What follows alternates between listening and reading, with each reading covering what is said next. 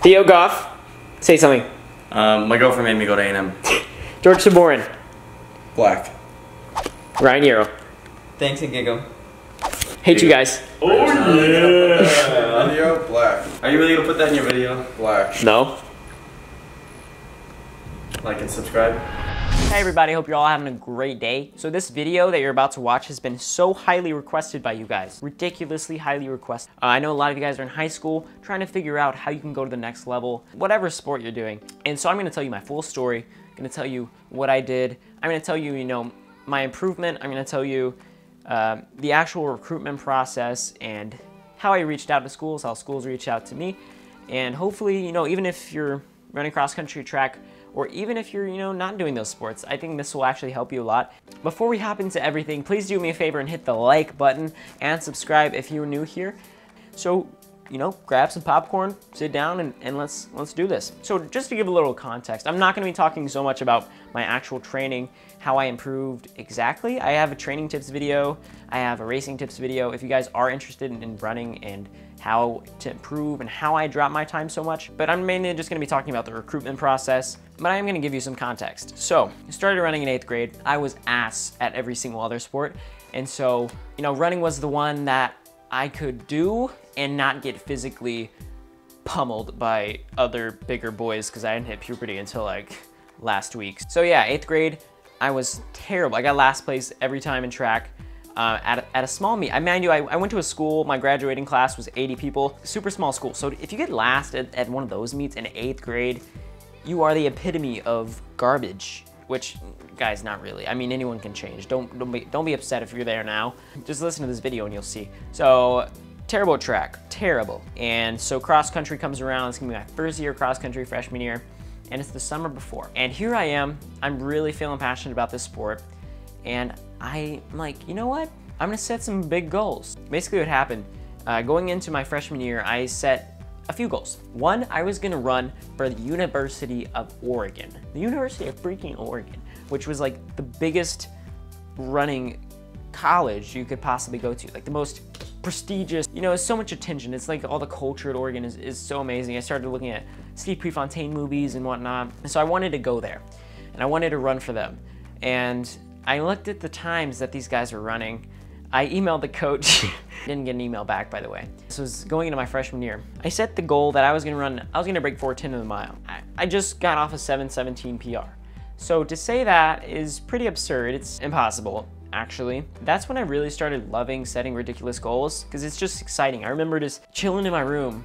I wrote it down on paper for the first time, and I was just looking at the piece of paper like, this is gonna be me. This is gonna be me. I just felt so much fulfillment from that, and I was ready to go on that dang journey to go to University of Oregon and be an awesome distance runner. Well, turns out freshman year, ended up working my butt off. Summertime, didn't really know what I was doing, had no actual knowledge on the sport and how to improve, but I went out and I set a personal best freshman year in the 5K of a 22-minute, 42-second 5K. 22:42, I know. Watch out, right? That was actually a terrible time. I thought it was good though. I didn't know what a good 5K was. I knew I was getting near last every meet, so I wasn't doing too hot still.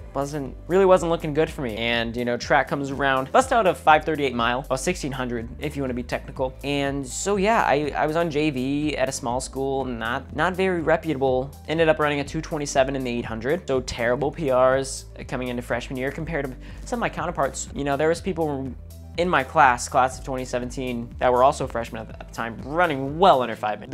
The idea that I was gonna win state or go to state, pretty crazy. And the fact that I was so far away from so many people was, that's, like, how do you not get demotivated by that? But I didn't even care about the other people. I just looked at it and I was like, cool, I'm coming.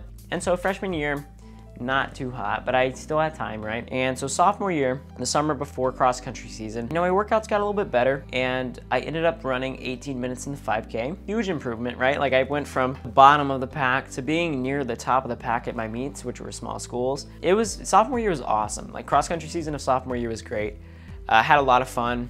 Still wanted to go to Oregon, still wanted to run sub 4:10 in the mile, and wanted to do it big.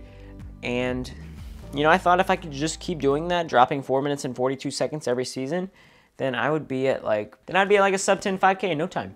Track season came around, ended up winning district and area in the 1600, ran a 4:45 PR in the mile, and a 2:02.800, which I don't know like how that happened, because that was a really good time. I was running like 2:08 pretty much all season. Then district came around, 2:02, and that was unreal, way beyond what I expected to run. I still got like 4th at district with that time, which we had a really stacked field. Anyways, junior year, going into junior year, which is about the time that most recruiters at most colleges start, you know, handpicking people. Junior year is like when you start getting the mail from schools and coaches that may be interested in you. I didn't get any mail. I ended up running a 16:56 5K, a 4:27 mile. I ended up going to state my junior year in cross country and track, which was huge for me. That was a huge deal.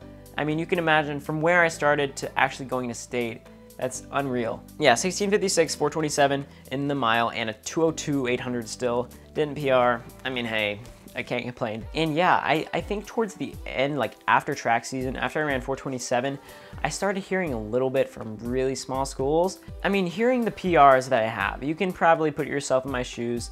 You know, where are you at with your times, and you know, what grade are you in? I had 16:56, 4:27, 2:02.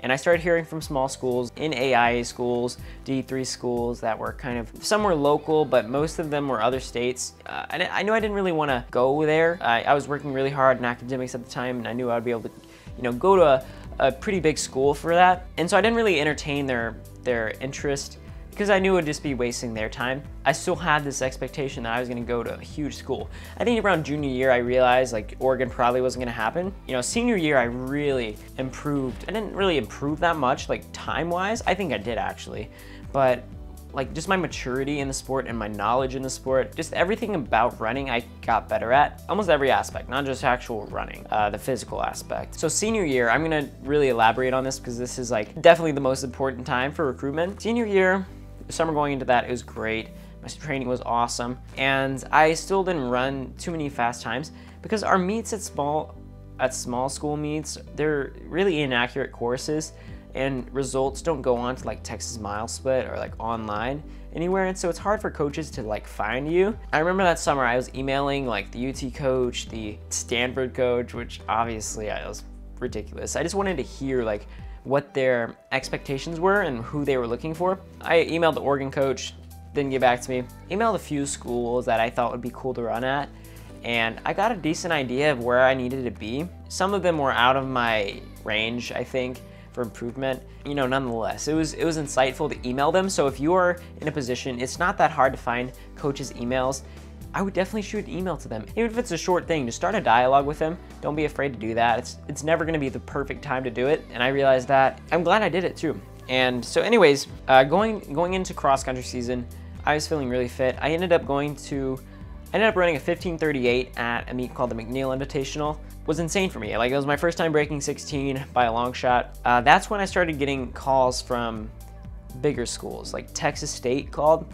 And that was one of the schools that I actually really enjoyed my visit on. I think I didn't make a decision after a few good times in cross country. I knew I had a big track season coming, and I kept telling myself that, which was the reason why I was waiting. So at this point, I was kind of narrowing myself down to, well, I wanna go to school in Texas, right? Because the tuition, way cheaper. You know, there's so many benefits. I just wanted to stay relatively close to home. Texas A&M, after the state cross country meet, Coach McCraven called me, and you know, we started a dialogue there, and I was like, whoa, Texas A&M? That's insane. Like, at the time, I was still, you know, a UT fan. I suddenly, after that phone call, I was like, wow, I really kind of like that idea. So yeah, fast forward back to track, still talking to Coach McCraven at A&M, still talking to Texas State. Yeah, and then Oklahoma and Alabama called me. I didn't really entertain their interest either because I knew I wasn't gonna go out of state. And I was really interested with A&M. I ended up running a 4:16 mile at Trader Mile, which was my PR for the year. I ended up running 15:34, 9:29 in the 2 mile, which I only raced it a few times. I know I could have gone way faster. All the races that I did in the 3200 were like super tactical. And so I even to this day, I'm upset I didn't get into a fast 3200 race where I could just go for time. Because literally I jogged the first 7 laps of every race that I did. But anyways, and then I ran like I didn't have any official 800 times. I ran 159. Yeah, it was when was it? I committed, yeah, so it was March 19th. I committed to Texas A&M. I committed to Texas A&M before Texas Relays meet. Coach McCraven really appreciated the 5K time that I ran at McNeil. Maybe saw potential in my, I don't know. I don't really know. I'm still amazed to this day that literally tomorrow is our first official practice.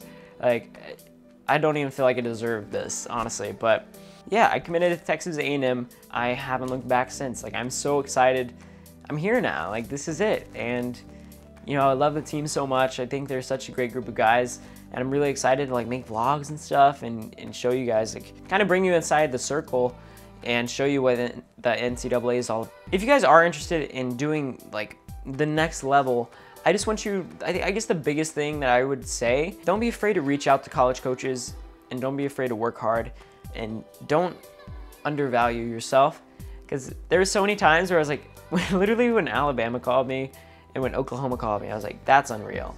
Because Texas A&M, I feel like Coach McCraven, I think he said he like knew a guy that knew my coach, and like that's how he found me. And so I was like, I think that was just kind of lucky, and then I started running better times, and so it was kind of justified.